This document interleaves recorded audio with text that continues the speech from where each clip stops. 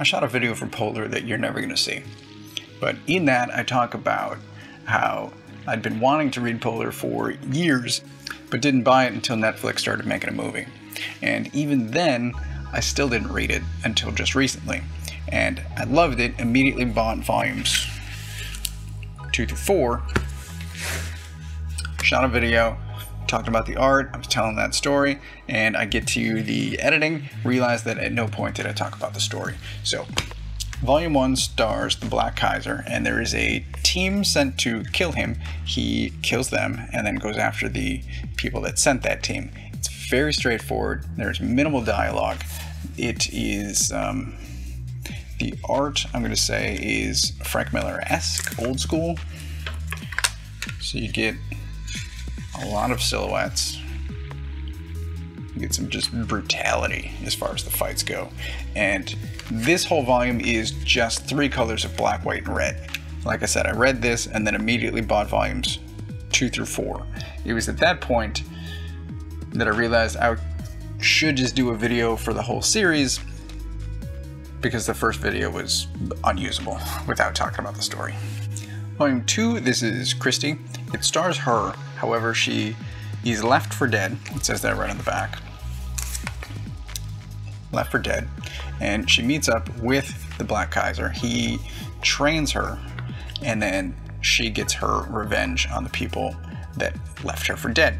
This is the same color scheme of black, white, and red. However, the story is much deeper. There's far more dialogue. There's more to kind of sink your teeth into here. This is excellent. It's the same sort of level of brutality as far as the fights go, and there are many. So there are many fights.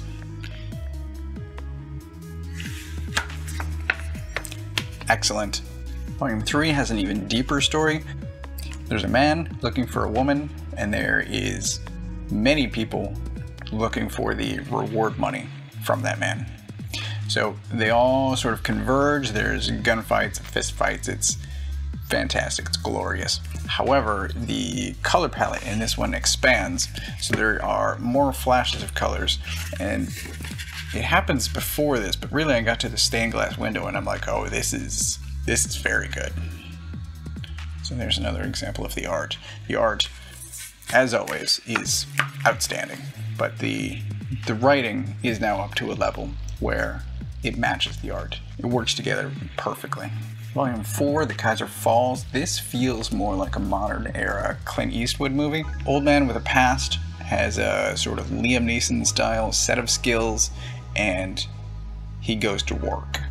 It's a somewhat everyday tale that is enhanced by this guy who is hunting him.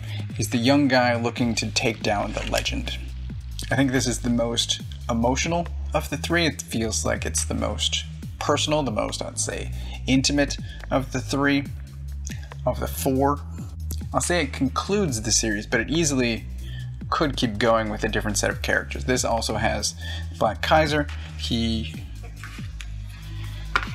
and Christy are also in Volume 3, but as far as the world goes, the style goes, I mean, really anything Victor Santos does at this point, I'm going to check out, because he's a phenomenal writer and artist. There's a Volume 0 as well, and this will show you how my brain works, but so all of these are in landscape format, you can see that here, and Volume 0 for some reason is in portrait, and I chose not to get that. Maybe this is my mistake, but I chose not to get that just because it wouldn't line up right with the rest of the volumes on the shelf, and maybe that's to my detriment. I don't know, but this is a fantastic series. The movie's okay. I have no complaints against it, but I think Volume 1 is the weakest of the 4. It sets a very good tone, but it sort of feels like an artist's first attempt at writing their own story.